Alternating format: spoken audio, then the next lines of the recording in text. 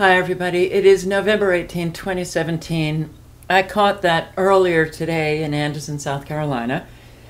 There were two military jets. Right before those jets appeared, I heard the most bizarre rumbling noise. I walked outside, my neighbor said, "What was that?" Well, I don't know, but then these military jets appeared. There were two of them. I couldn't capture the other one. And I couldn't look up into the screen because it was too white. But this was yesterday. This white blob I see floating around the sky, and I'm trying to zoom in on it, trying to figure out what the hell is that. Alright, so I have slowed it down. I still don't know what it is. It disappeared, literally, just vanished from sight. And the red, the green, the white flashing about, I was wondering if it was a satellite. There are a lot of interesting things happening in our sky. Too bad we have so many who don't look up. So yeah, this was the sky at about 5 o'clock yesterday, November 17, in Anderson, South Carolina.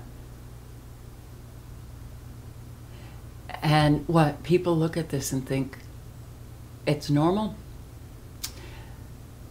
The camera going in and out of focus, I say this a lot, these pulsating frequencies, you can see it, they're visible when the camera goes in and out of focus.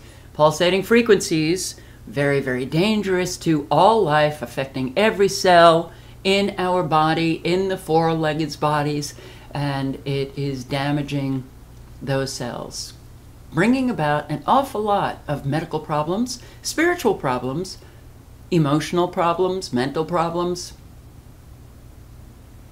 Can't believe that this is what we are forced to live in, an incredibly dangerous, toxic environment.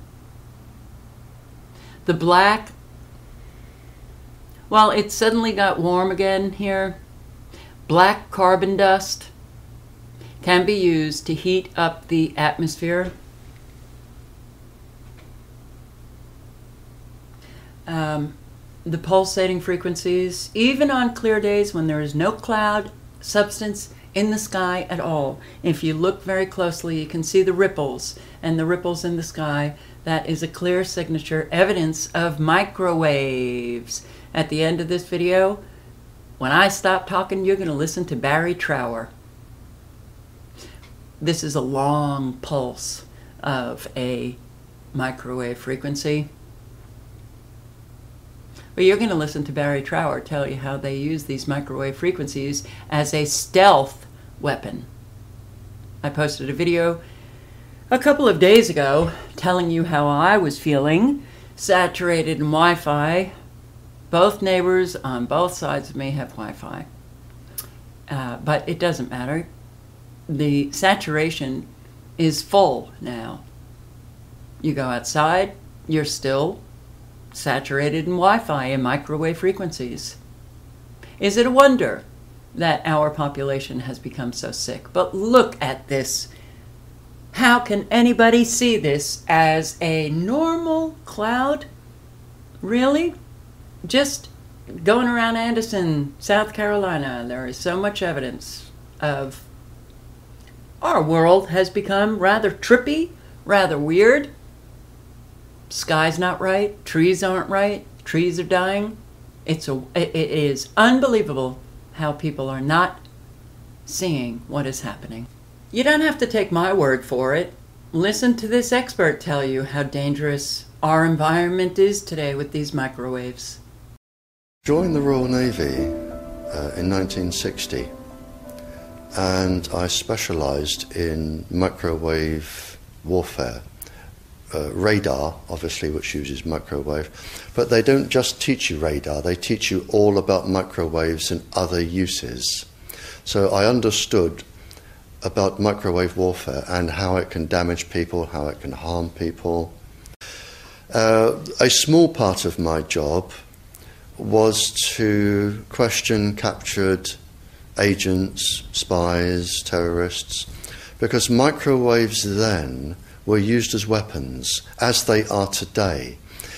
It is a perfect stealth weapon, and when governments don't like a group of people, for instance, the ladies who protest at Greenham Common in England about the American missile base they camped, they were microwaved.